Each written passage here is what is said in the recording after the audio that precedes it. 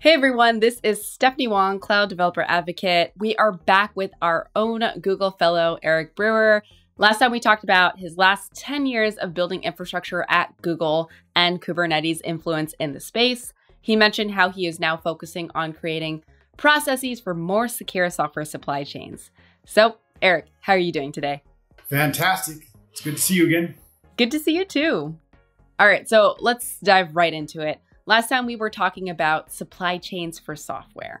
Now, you were talking a little bit about the risk space and companies tied to it. So how is the supply chain risk assessment happening today? Why is the risk so large? Well, I think there's a lot we need to do here as an industry, and it's beyond the power of just Google. In fact, it's really quite a challenge for the whole planet. But I would say the first thing we need to decide is, which projects do we want to actually bet on? Because in some sense, any project you're betting on for security, you'd like to make sure that there are people that care about that project and are paying attention to it and will fix security vulnerabilities as they arise. Because in practice, 99% of our vulnerabilities, literally 99%, are not in the code that you write for your application. They're in this very deep tree of dependencies, some of which you may know about, some of which you may not know about. And so first thing is, what are those dependencies? Which ones are well maintained? Which ones are not? We're starting to present that kind of information. But take it up a level, it's actually going to be important for all industries to try to understand what pieces of software do we want to bet on and why? And what do we do about the ones that are not quite up to par yet?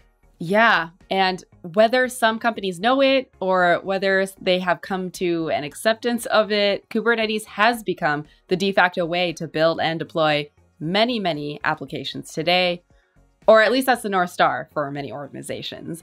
And now it has several hundred software library dependencies, right?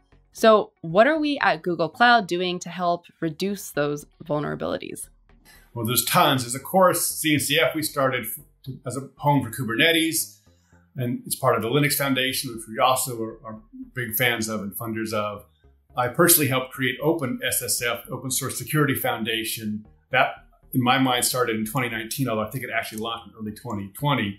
But that foundation is, in fact, explicitly targeted at open source security and the supply chain. It was created for that purpose. And fortunately, it was created before this stuff really became so visibly bad, but I could see it coming, and that's why we needed to kind of start early. The other thing I would say is that Google has a long history of contributing to open source, and in our recent response to the White House, we committed another $100 million to open source in the coming years. And it's important to set that precedent because the repairs we need, there's a lot of mundane work to do to make open source as secure as we need it to be. And it's not fair to say, volunteers and others, please work harder. Right? That's not going to be the sustainable path. And in fact, I'm arguing for federal funding as well. For open source security, I kind of feel like we need to get to a sustainable model where the kind of ongoing work of security, which is not easy stuff, is actually financially supported, not just for this year when it's a crisis, but for the future. By the way, I think of it the same way as you think about other public infrastructure. We passed $1 trillion to spend on roads and other things in the US. Open source is a public infrastructure also. And like all public infrastructures, it needs maintenance and support. And so we have to figure out how that's going to work. It's not at all an easy thing, but I do think that is part of the path of the future. Yep. And it's really hard to predict that. And so I think having the secure processes in place from build to deploy is really key, especially as we've seen the detrimental work of adversaries coming to light. Now, can you talk a little bit about our contributions and the work that we've done in the open source space? What are some of the organizations and the projects that we've worked on? I'm a big fan, as you know, of kind of raising the level of abstraction over time. And that gives developers more leverage. It allows us to do more automatically on both the security side and the management side. And Autopilot is a great example of that. It's really, we will manage the nodes for you in your cluster, and you don't have to. And that is a security improvement, but it's also, frankly, just a toil improvement. Why do the toil of managing those nodes if you don't need to?